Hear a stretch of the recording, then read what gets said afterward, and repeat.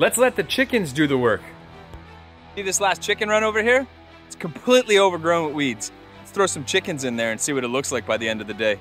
Overgrown is just a little understatement. They're gonna take care of that in no time. I put 5 big roosters in there because we somehow ended up with way too many roosters. So I figured, why not make a rooster pen and use them to clear this mess out at the same time. Sounds like Jurassic Park in there.